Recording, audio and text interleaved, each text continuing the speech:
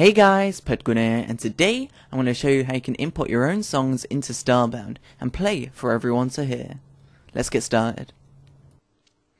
Okay, so your Starbound should already have one track on, but you can implement loads more. So you can either make the tracks yourselves and save it as an ABC file, or you can just find them on various websites and upload them to your Starbound folder, which is very simple to do. So if you just go to the description of this video, you'll see a website, www.lutro-abc.com.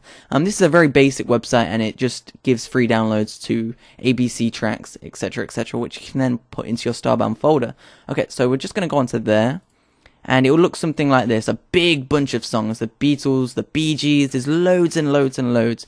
So what I'm going to do is just go all the way down here. I'm going to grab Zelda. Everyone knows what Zelda is, so we're just going to grab the Legend of Zelda theme song and open a new tab, and here it comes. There we go, done already. It's zipped. So what you need to do is you need to extract it to your downloads folder or wherever you want to save it. There we go.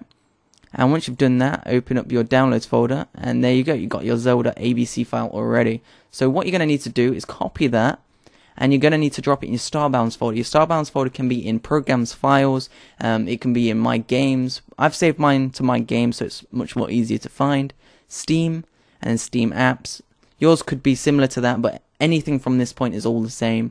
So Common, and then S for Starbound, where is it? Starbound, Assets, and then songs, and then you just drop it in there, and there we go.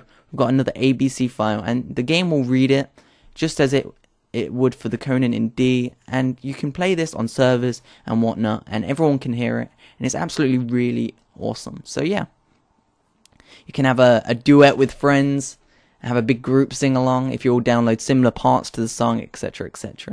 So yeah, hope you guys enjoyed this little tutorial, and I'll see you guys later. Bye.